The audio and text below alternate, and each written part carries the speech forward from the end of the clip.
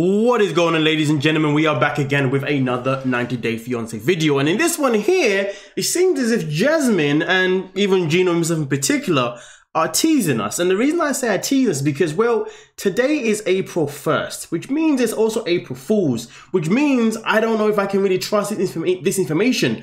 I mean, whether you guys want to trust it or not, that is entirely up to you. But for me, myself in particular, it's April Fool's, and I've lived too many April Fools to really believe a lot of things on April Fool's, to be honest with you. But with that being said, though, shout out to every single person that is a member of the freaking channel. Now, as we head over to this post itself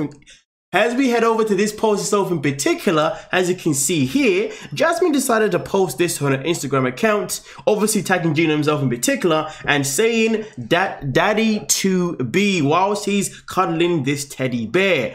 But also at the same time, ladies and gentlemen, she also went out to post this image as well. And as you can see here, ladies and gentlemen, another post tagging Gino again and saying, crossing our fingers, it's a princess.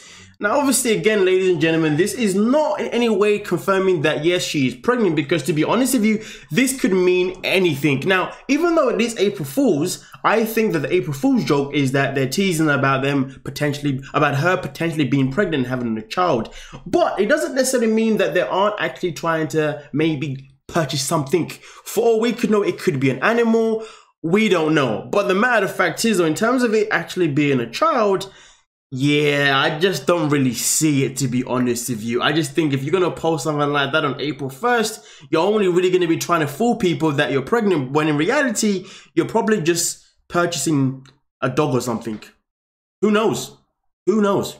But nonetheless, though, if you guys believe that, yes, she may be pregnant, well, let me know in the comment section. I'll still hold my own thoughts, but it'd be nice to hear what you guys are going to say regardless, if you dig what I'm saying. But with that being said, though, thank you so much for your time, and I'll see you guys in the next one. Like, subscribe, and peace.